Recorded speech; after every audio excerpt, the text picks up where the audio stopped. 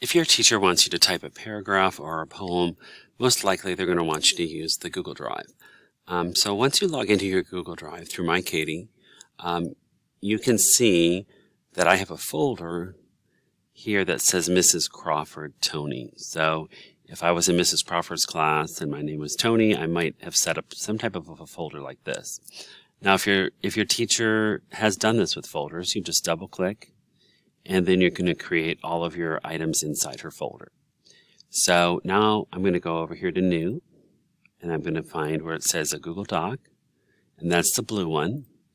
And then I do need a title up at the top so that I know what that document is. So let's say that we were going to write about, we read a story on whales, and she wanted me to type a summary. So I'm just going to give it a title, and then I can move my mouse over here and click, and I can start typing my paragraph.